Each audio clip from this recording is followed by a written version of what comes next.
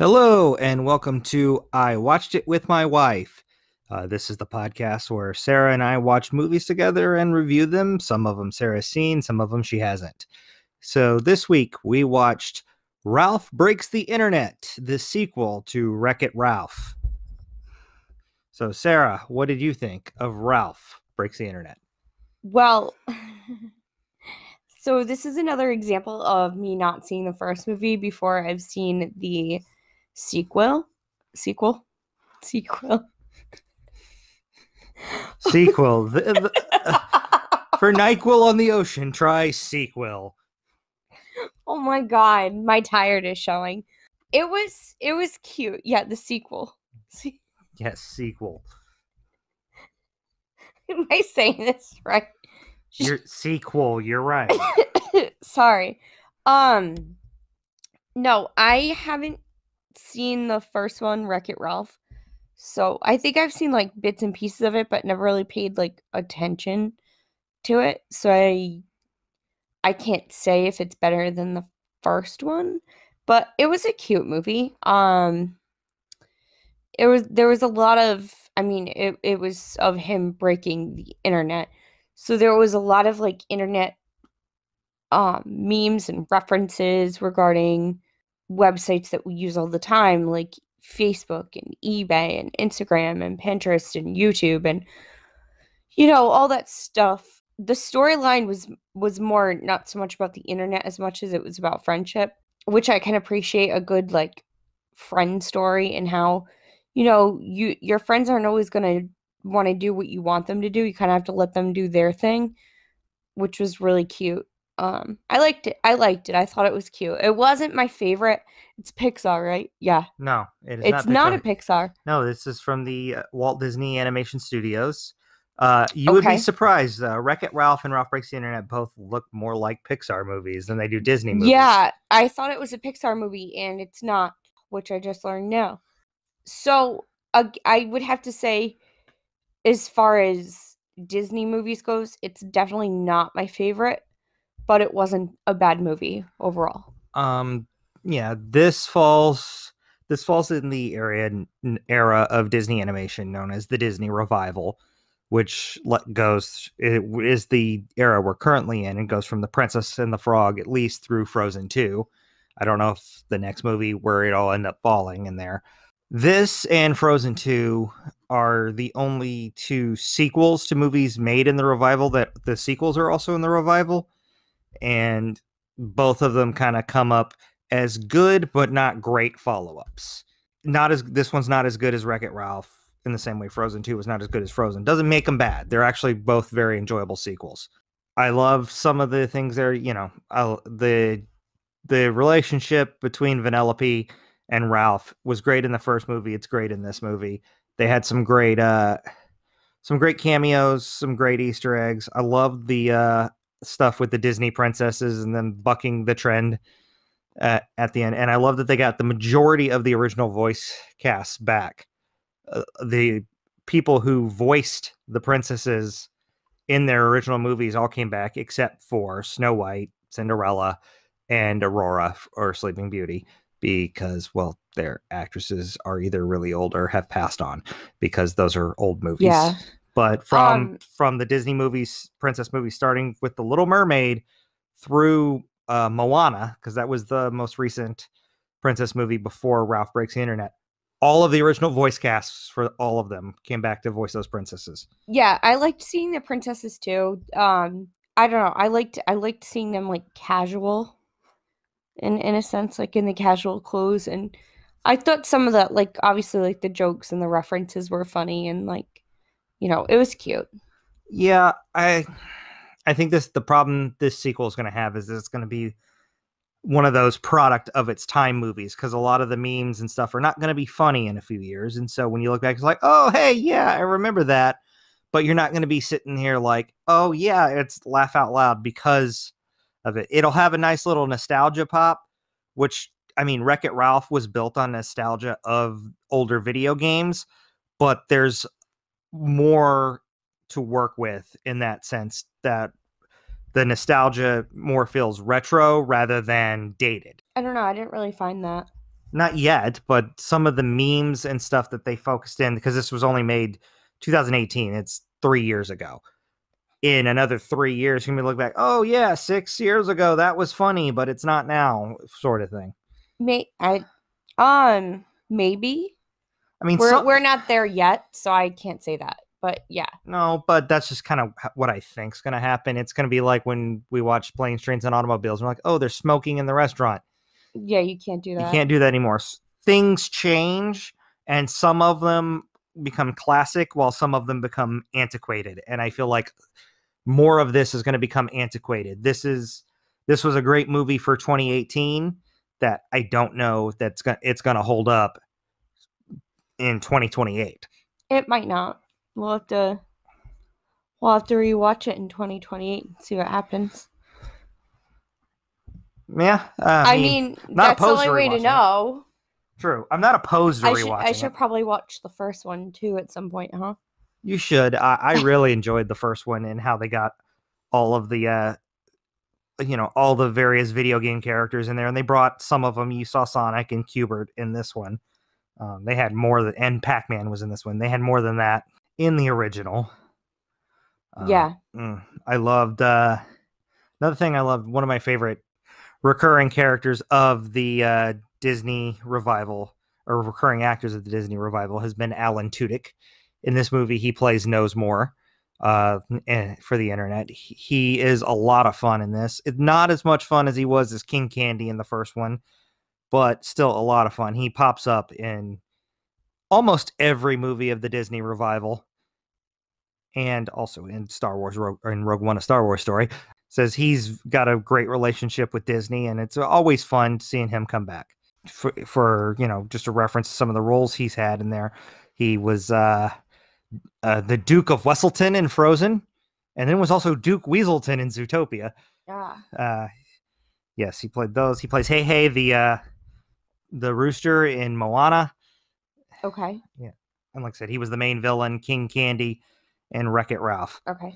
It was a very bright movie, which I really liked, because a lot of movies recently made a turn putting a lot of dark undertones and everything. And while that works for some movies it doesn't. And just every once in a while, you want to see something bright and happy. And I kind of like that. And they applied the darkness well when they went to the seedy underbelly of the internet, but Yeah, the most of dark web. the dark web. But it was mostly pretty bright, and I really enjoyed that. Well, they went into the dark web and kept it family friendly. Yes. There wasn't really anything in that part that was like dark webbish, but it was cute though. I did like this movie. I thought it was really cute. Not my favorite, not even close to my favorite Disney movie, but it was definitely cute. Something fun that you could definitely watch with the whole family. Yeah, absolutely. And when it comes to Disney sequels, I'm gonna just stick with the sequels made by the main animation company, because most of those direct to DVD, direct to video, direct to digital now sequels we got were from a third studio called Disney Toon, and you could tell because the animation was completely different. But if you stick to the ones of the main Disney studio, the sequels up there, I like this better than Frozen 2. I like this better than the second Winnie the Pooh. I liked it better than Fantasia 2000. So I guess it's my second favorite sequel. The only one I really liked better than this was The Rescuers Down Under. And then, of course, you have all those sequels that were made by the other studio, which are plot wise are fine, but the animation just looks so wonky compared to the main studio's animation. It's a completely different style, and you could tell it if you ever go back and watch, like, The Return of Jafar and compare it to Aladdin, or if you watch The Little Mermaid too. The Little Mermaid 2 or Beauty and the Beast 2 or Tarzan 2, or for some Yeah. reason they felt like every movie from the 90s needed a sequel. And then but they were always straight to VHS and DVD, and then you watch it and it's like something was, as a kid you loved it, but looking as an adult you're like, something's off about this. It just was those just weren't quite the, like you were saying, like they just didn't hit the mark with it. I actually thought some of those sequels weren't actually Disney. No, Like, they were The Little Mermaid too. I didn't realize that was actually Disney. I thought it was like, I don't know. I didn't know Disney owned another Disney Yeah. Disney owns several different I thought it was studios, like a so bootleg Disney. yeah, well, Disney has the rights to the characters, so that's how it works. But Yeah, but they have like a bootleg Little Mermaid too. oh well, yes, Not a bootleg Little Mermaid second, but like a bootleg version of the Little Mermaid. well, yes, because the Little Mermaid is based off of a fairy tale Yeah, by Hans Christian Andersen. That is, it's the fairy tale is public domain, so you can make anything based off of the story, yeah, but it's not the same in terms of characters within the movie. Even though they're the same characters, they're also different. yeah. But there is a bootleg version of that, and that's what I thought the sequels was part of the bootleg. But I Uh, guess not. no.